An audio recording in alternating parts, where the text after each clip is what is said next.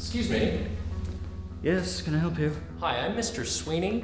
I'm the substitute filling in for Mr. Morgan. It feels fantastic. I was honestly honored when you asked me, because the show is always on in our office, and I've always, seen it on, and we always kind of put the volume up, which is always nice, because you guys do a wonderful job. Honestly, it's a very, very good show, and the fact that I get to play a substitute teacher, I mean, that's the dream, isn't it? They were planning on having me replace a Mr. Grant, but I guess this worked out better.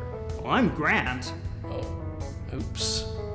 It's really fun. I think that's promising to see that in young kids, that they want to be around a film set, they want to eventually go into possibly TV or film or broadcasting. So yeah, it's great. It's actually quite inspiring.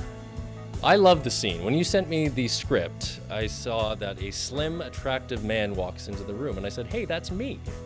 So it was perfect. I felt like I was born to play the role. And you know what? It's very silly, Josh, which I appreciate. I always try and infuse the silly when I'm on camera, and the fact that I get to say booty bump and actually show it, I mean, that's great. I mean, you can't really ask for much funnier than that. Booty bump. No, no, and no. Anytime you need me, whether Mr. Sweeney, say you kill him off. I don't know why I went there, but say he dies. We could play, past Mr. Sweeney as he grew up, perhaps, get some costumes involved. Anytime you need me, Josh, I'm here. Thanks. High five? You know what, Mr. Sweeney, as confident as he is, he's still looking for love, Josh. So if we could get a promising young actress to maybe play the future Mrs. Sweeney, I mean, I think that would make good TV. Sounds G. All right, see you, kids.